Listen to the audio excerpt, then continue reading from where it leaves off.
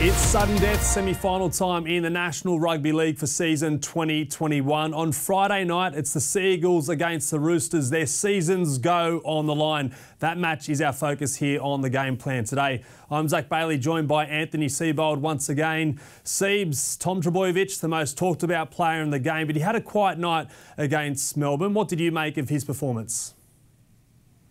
Yeah, it was a really quiet performance. As you said, Melbourne Storm did a fantastic job on Tom Trbojevic. So they suffocated him out of the game. So his run meters and every statistic that you look at and expect Tom to be one of the leading players on the field, he was very quiet. So unusually quiet. He's probably only had one or two other games similar to that throughout this year. And you've got to give credit to the Melbourne Storm right-hand side edge defence in particular. All right, you just mentioned his numbers. Let's look at his numbers from Friday night's qualifying final compared to his season averages. All green on the left when it comes to his season averages, all red on the right. Let's look at the bottom three numbers. Tackle breaks well down, run meters well down. And one thing you've referenced all the time when we've spoken about Tom here on the game plan are his receipts. How many touches he has, down by 15 on his season average. So how did Melbourne do it? How did they nullify the impacts of the game's most influential player?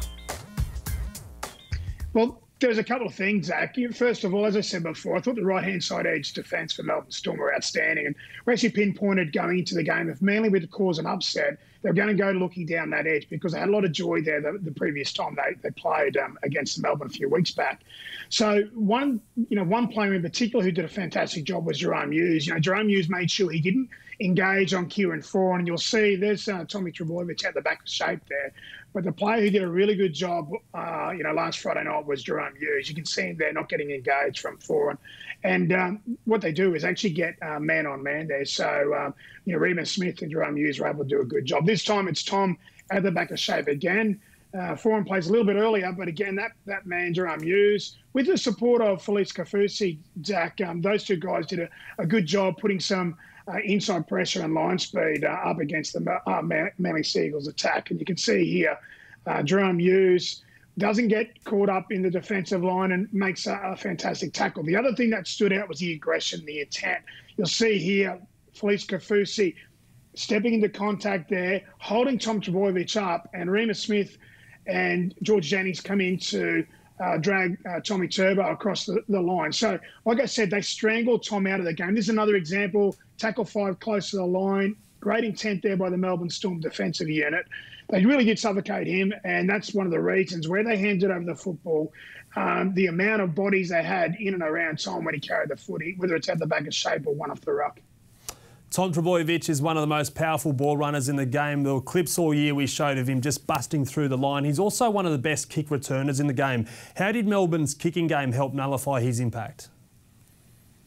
Yeah, well, they handed it over to Tom and Manly in uncomfortable positions, and this is the blueprint for the Roosters this weekend if they're to get over the top of Manly. You can see here, Melbourne Storm, they were putting high kicks, and we call these types of kicks box kicks. So there, it's about in the air for 4 or 5 seconds, and what that does, it allows the kick chase of the Melbourne Storm to thicken up their line and get down the field and put Tom Trbojevic under pressure there. Now, the other thing I noticed was you can see Remus Smith, who came in over the top there in the number 3 jersey for the Storm. He was happy to give away a 6 again.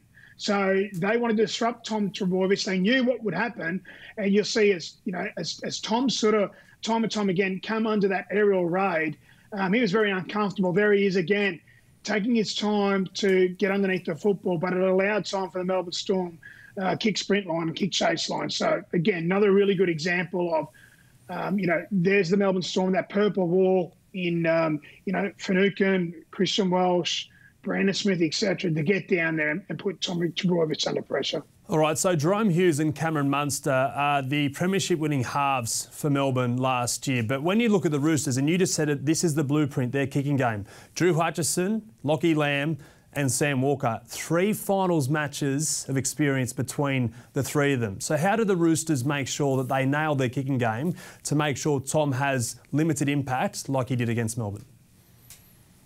Yeah, I think first of all, high completions. Roosters need to make sure that they hand over the football to Manly, the right end of the field. And that end of the field is, having Tom Trbojevic and the Manly team come off their own try line. So I went back and had a look at some examples over the last few games where Drew Hutchison's done a really good job with those box kicks. And what it does, again, it allows for the Roosters kick chase line to get down the field. So this is a couple of weeks back against the Raiders in the very last premiership game of the season there, but it allowed the left-hand side edge, kick sprint line to get down there and put the back three for the Raiders under pressure. Another example, Drew Hutchison there, through the middle comes the Roosters chase, and what they did was they sat Charles Nickel-Cockstad on his backside there, and that's what they want to do to Tommy Trbojevic. That's uncomfortable for the Raiders there. They're only 5 or 6 metres from their own line. So again, in the first weekend of the finals, Drew Hutchison went to the same type of kick, put young Campbell in an uncomfortable position there. That's,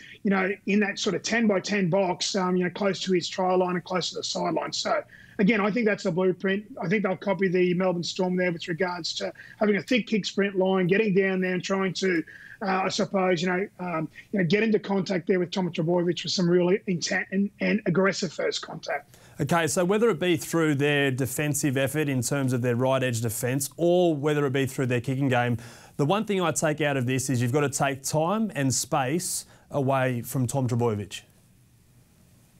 Yeah, certainly. No, I think that's what the right-hand side edge D did for the Melbourne Storm. They had good inside pressure from the middle forwards of the Melbourne Storm, which allowed Felice Kaufusi and Jerome Hughes not to get caught up on the guys who they were defending. So they were able to check and release, and Jerome Hughes, as you saw, did a great job. That took time and space away from Tom Trbojevic. So, as I said, I keep using this word, they strangled Tommy out of the game, or they suffocated him out of the game. What about pressure, Siebes? I know he's played at Origin level for New South Wales, but did pressure, do you think, have anything to do with his performance, given he was so talked about and he was going to be the difference if Manly would have caused an upset last week? I think Tom's played in enough big games to be able to handle the pressure. You've seen what he's done on one of the biggest stages there with State of Origin.